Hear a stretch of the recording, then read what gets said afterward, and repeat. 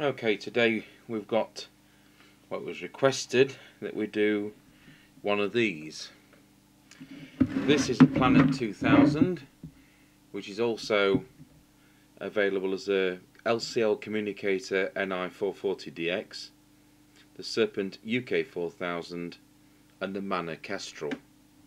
The communicators comes in two versions. One has a yellow meter, and I'm absolutely convinced that that's the earlier version and the slightly better version, but I may be totally wrong. I know there's two versions and one works better than the other.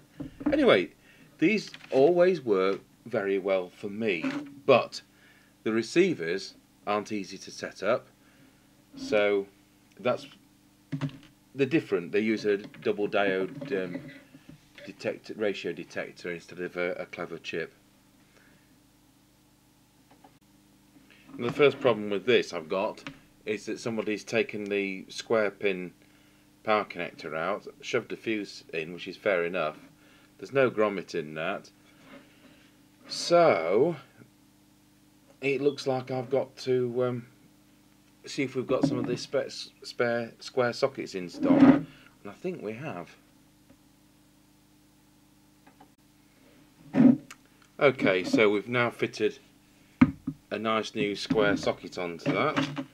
I did have some in stock, and I tapped the holes for M3, so we've used the M3 screws like you get in the side of most sets. I don't know what the original holes were, but luckily they hadn't mashed it up putting their fuse holder and dodgy lead in.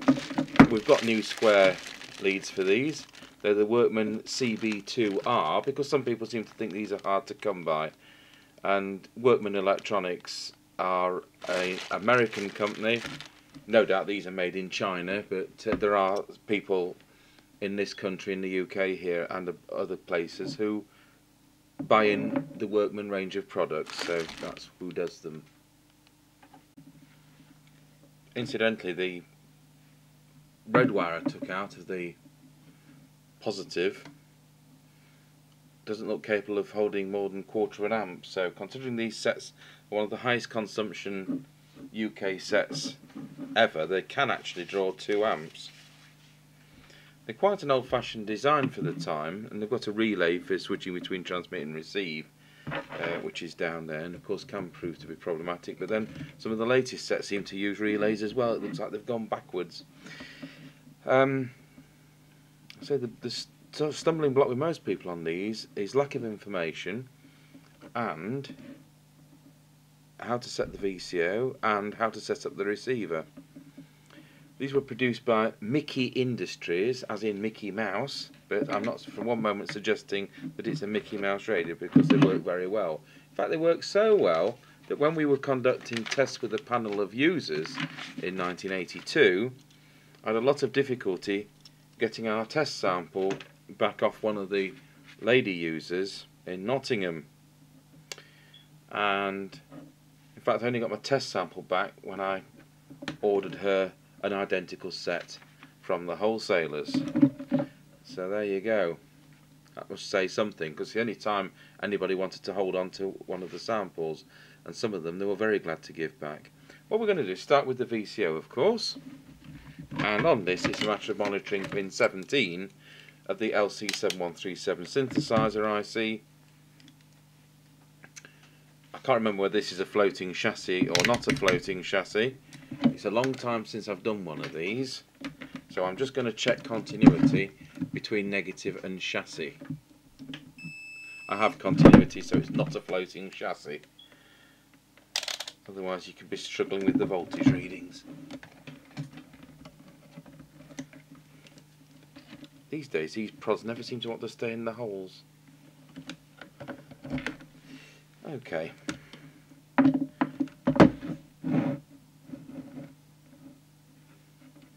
So we've got some monitor pin 17.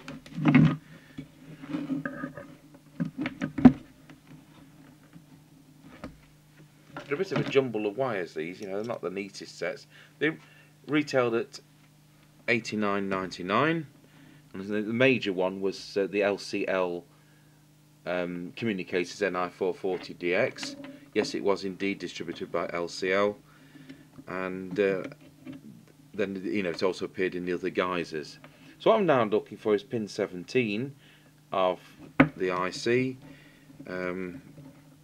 So pin 1 is the bottom left. So we'll just count these round. 1, 2, 3, 4, 5, 6, 7, 8, 9, 10, 11, 12, 13, 14, 15, 16, 17, 20 pin device. And what I'm looking for is channel 40. It helps if I switch it on, doesn't it? At least it switches on.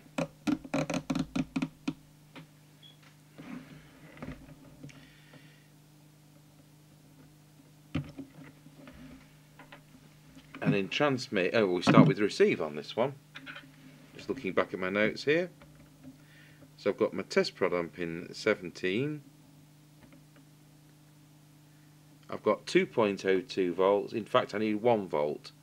And so it's L1. And L1 is the one with the wax in it. Better do it, because that's a bit further than I would like.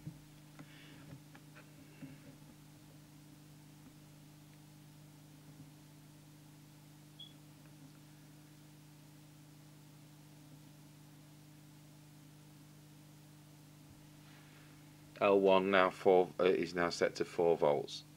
I'm just going to have a quick look on channel 1, and we've got 2.95, so that's clearly in lock. Now I'll turn my attention to transmit. So now again with the, I'm just trying to prepare myself here, with the radio in transmit, again we're monitoring pin 17. So somehow I've got to hold the transmit button,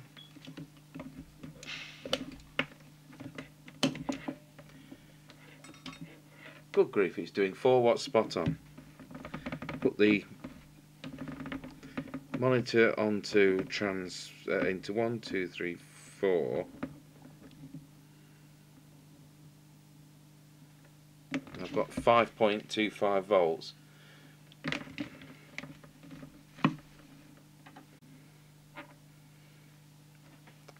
Now, the variable capacitor CT1 is just down there. It's a yellow one. I've got my yellow tool into the yellow component, and what I just need to do is somehow get to, I'll put a rubber band around the transmit button.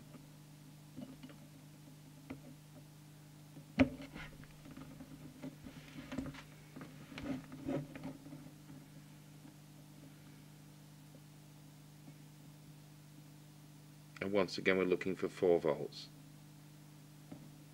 And that's 3.9, that'll do nicely. I'll unrubber band the microphone. And I'll go to channel 1. And just make sure we're in lock there. 1, 2, 3, 4.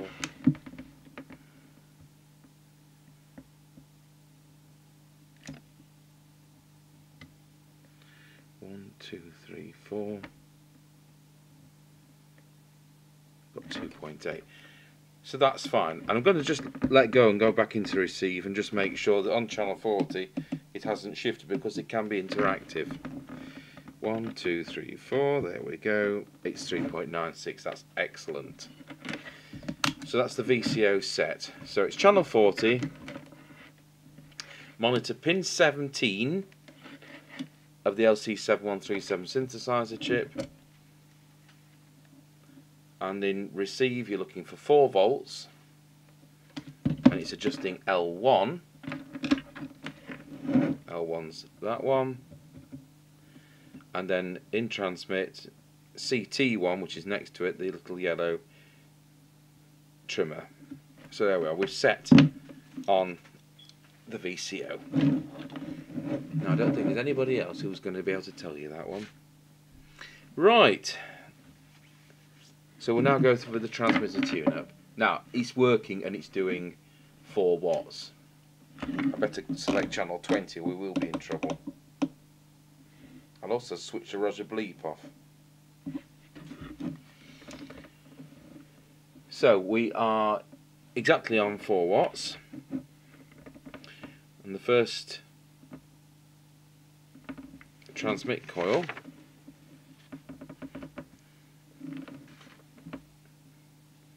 is L2.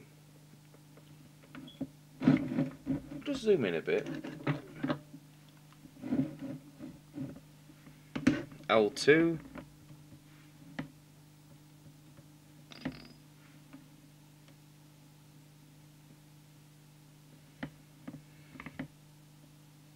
L3, no L7,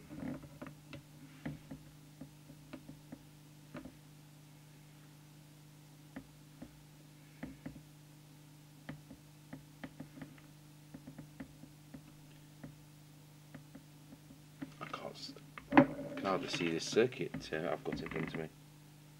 It was L3 and the next one's L4.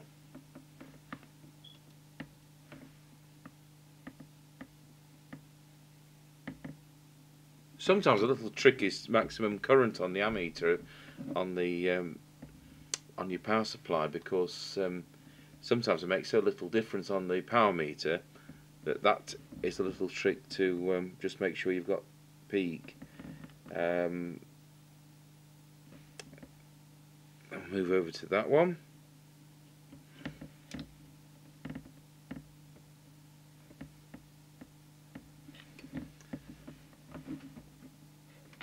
Now what's that sealed with? Wax, that's alright. Looks like candle wax.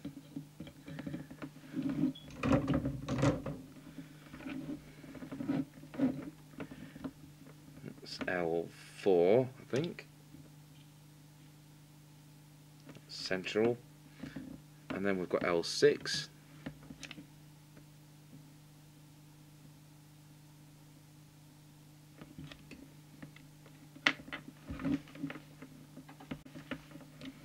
And then there's the coil there.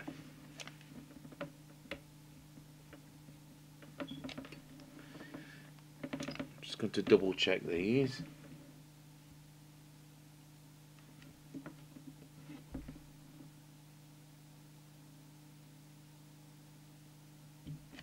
Yep. Now we'll see if it's on frequency. So we're on channel 20, so it should be 27.79125. It's 27.79041, so it's dropped. As I've said many times before, it's normal for radios to drop with age because the crystals age. It's the CT, whatever that trimmer is there. There's another yellow one by the reference crystal.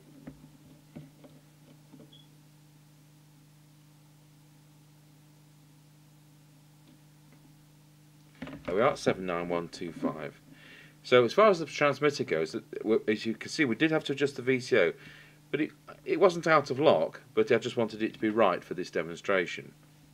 The transmitter was already doing 4 watts, but it's dropped slightly on frequency, which is to be expected, because the biggie, as far as I was concerned, is that this power arrangement was totally unsatisfactory. And it's quite possible that on transmit, with the very thin wire running in that arrangement, it was quite possible that I was becoming resistive, and perhaps the radio wasn't doing the power it should have done.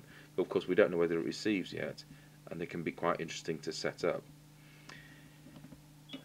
I don't have a sweep generator on this bench, and our sweep generator is in the other workshop in another building, so I can never demonstrate that. We're going to have a pile of great GT858s and GT868s soon, which I'm going to have to do on this setup, and you're going to be fed up of seeing different GT858s and 868s. But of course that will also bring in the Fidelity 3000 base, which I know some of you do want to see how we do the sweep generator bit on that. So I never know, because we don't have a full manual. We've got enough information to get by with these radios, but I don't know whether they intended you to set up the some bits of the receiver with a sweep generator, because it is quite an unusual design, and it's quite an obsolete design even when it was designed or made. So what else do we have to do? Well, we need to check that low power is low power. So we'll switch the radio to the low power setting. It's that switch on the back. And it should be now doing 0.4 of a watt. It's actually doing 0.1 of a watt. And so we need to adjust the low power. And the low power is the preset at the back there. It's vertically mounted. So I'll just make sure that's set right. Can't get that tool into it.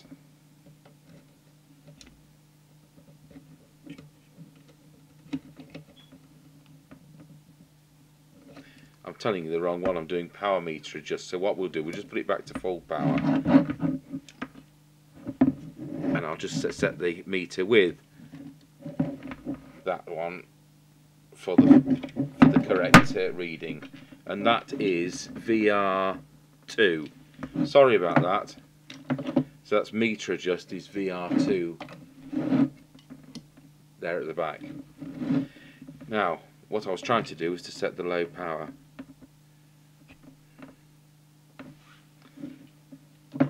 And strangely it's just here. So I'll switch to low power.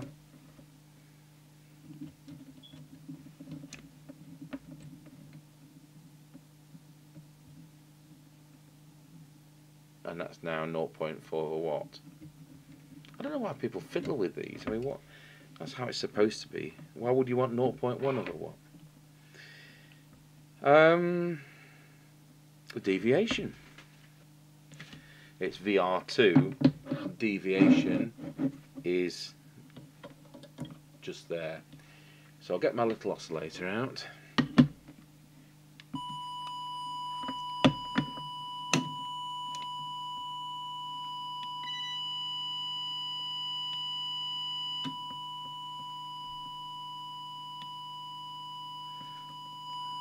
That looks a bit over the top to me. I'll just switch the camera on and you can see the right hand oscilloscope. So we'll just turn that down. That's now 2.5. And then we'll give it the whistle test just to see whether that's about how it should be.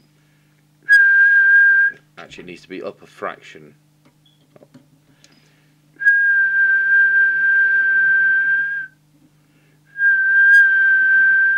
Wallow, that's it. Testing 1, 2, 3, 4, 5, 5, 4, 3, 2, 1. And with the Roger bleep. So that's the transmitter setup. So I'll stop this video and we'll do another one for the receiver.